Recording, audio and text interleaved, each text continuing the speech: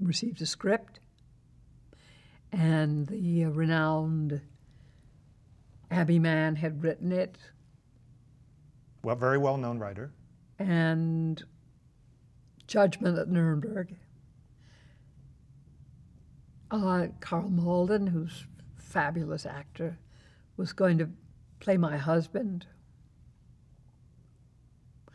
And I met with Abby Mann, and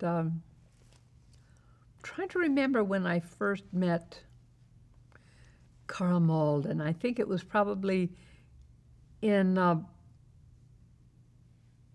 the office, the day after that, I do remember it. The day after, I was shopping at my neighborhood market, and I had come from swimming or something, and my hair was wild and curly.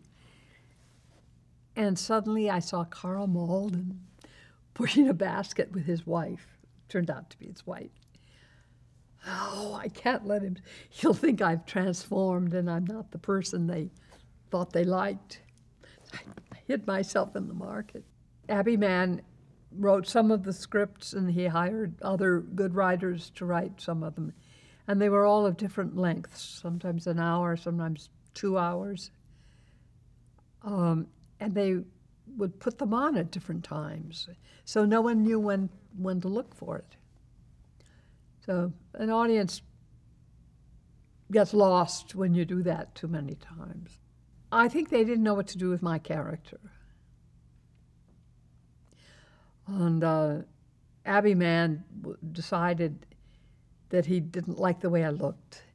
And, you know, he had met with me a number of times before we started to shoot, and he decided I looked too young, that my hair would look too nice and clean, and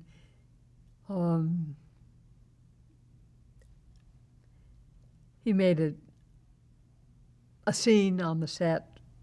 I had fortunately gotten to the point in my life where I could handle it.